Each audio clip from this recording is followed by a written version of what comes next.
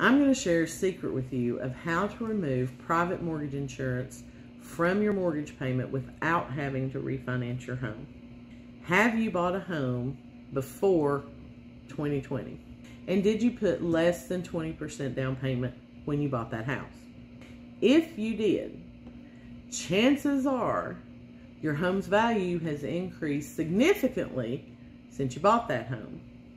So what you're going to do is you call your lender and you say, hey, my home's value has increased since I purchased this home and I want to get rid of the private mortgage insurance. Now, more than likely, they're either going to have to do a short form appraisal, or they may be able to do an AVM, which is an automated valuation method, on the home to get the value. If it makes what you owe on the house 78% or less of that appraised value, then you can get the PMI dropped at no charge to you. Okay? So other than the cost of the appraisal, you're probably not going to have to pay anything for that. An appraisal is going to be $400 to $500.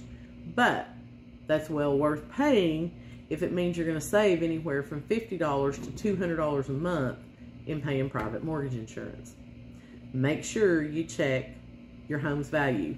If you need an idea of what your home might be worth, I'd be happy to help you with that. I'm Amy Schrader with RE/MAX Real Estate 10.